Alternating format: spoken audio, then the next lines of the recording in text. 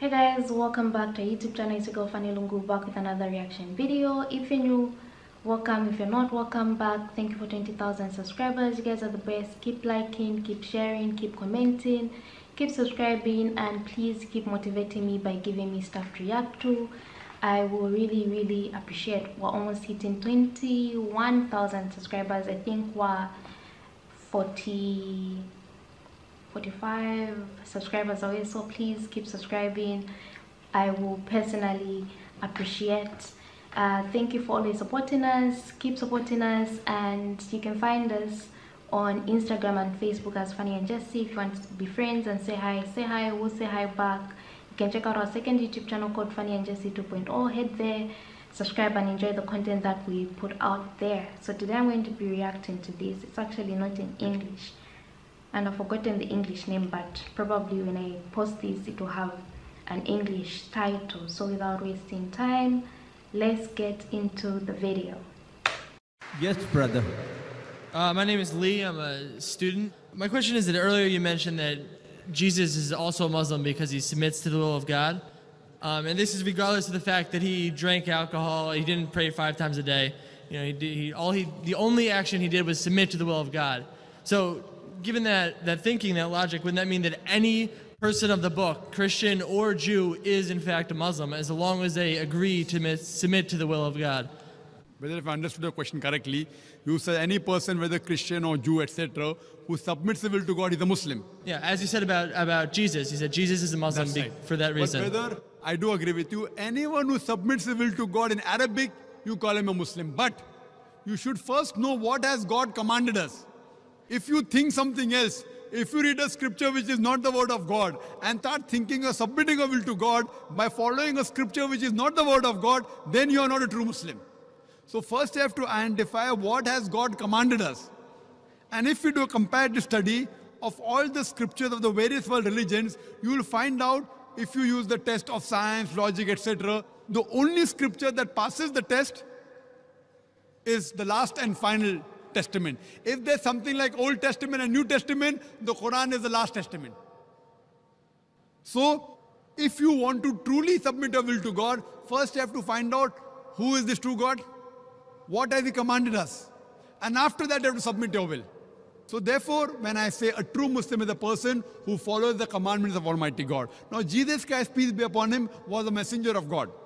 He directly got revelation from God. So surely He followed the will of Almighty God.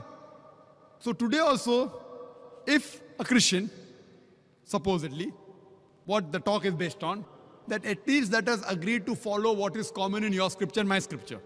Suppose you will say Bible is the word of God, I am saying Quran is the word of God. So let us agree to follow what is common. What is different, keep it aside. So your Bible says believe in one God.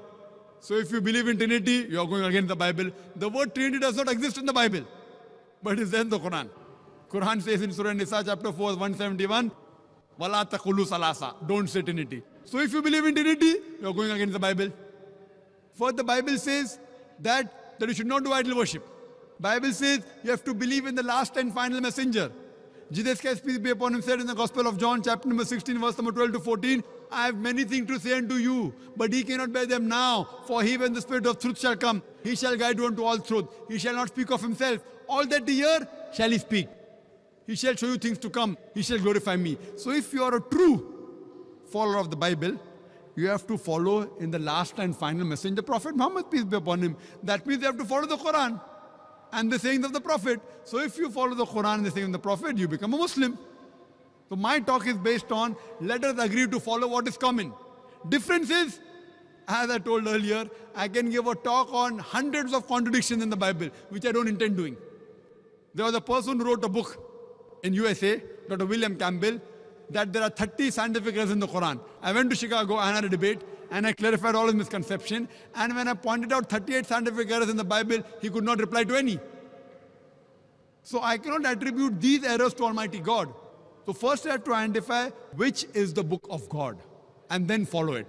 So even if you agree for sake of argument that Bible is the word of God, even then you have to follow the last and final messenger, Prophet Muhammad, peace be upon him. So let us agree what is common in both the scriptures, and let us agree at least implement on that today and come to common terms. Hope that answers the question.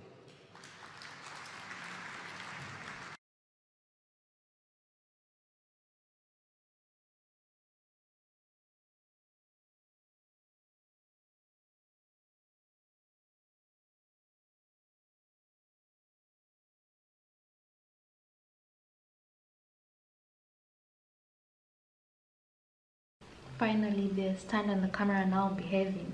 It hasn't even moved once. For the sake of a discussion, what if, no, not even what if, do Muslims believe in the Last Supper of Jesus? Because at that table, Jesus turned water into wine.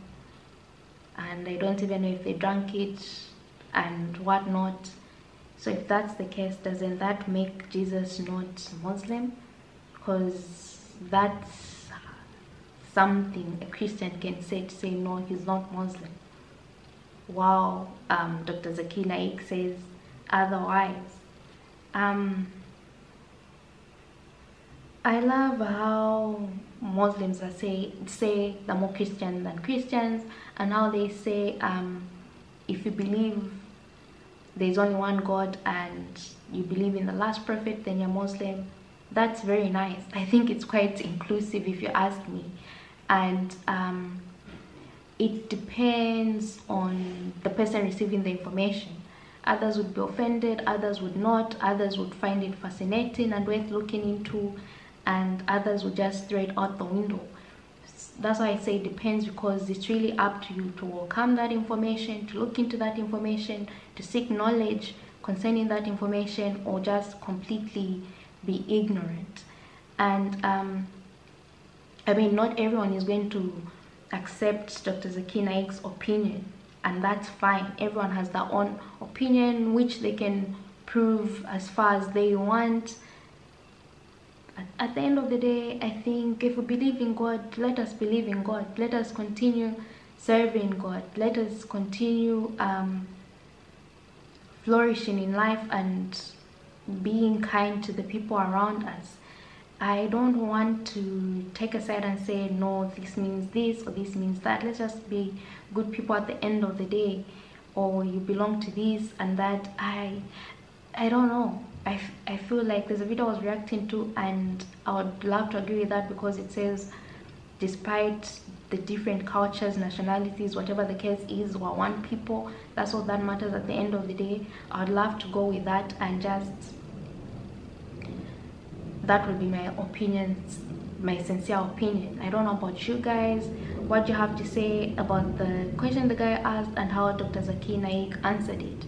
What are your thoughts? Your thoughts are always welcome. Please comment down below, or feel free to answer my questions that I asked.